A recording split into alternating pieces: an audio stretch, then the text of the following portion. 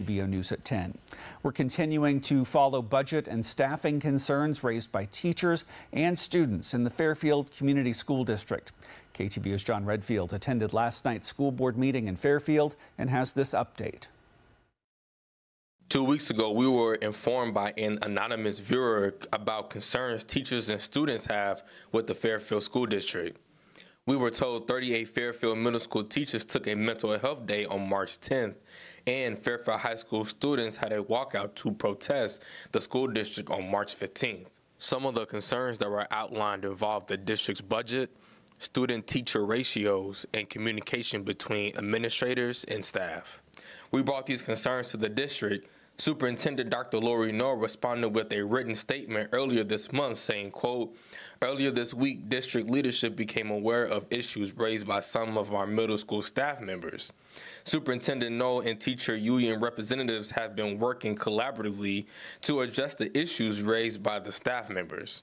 On Friday, students and teachers followed their normal schedule for a productive day of teaching and learning.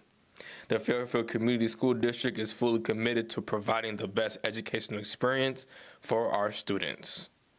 Noor also says she is proud of the collaboration they have between the leadership, the staff members, and the public, and believes that open and honest dialogue is the best way to address any issues, and will welcome anyone who has concerns or questions to reach out at any time.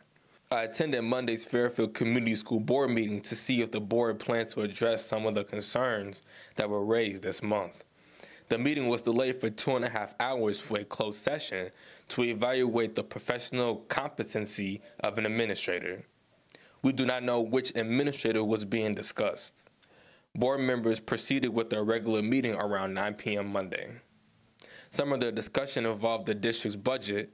No mention potential cuts that could impact student-teacher ratios. No further action was taken related to the budget. I touched base with administrators after the meeting. Dr. Noor says she will provide an update in her communication with staff later this week.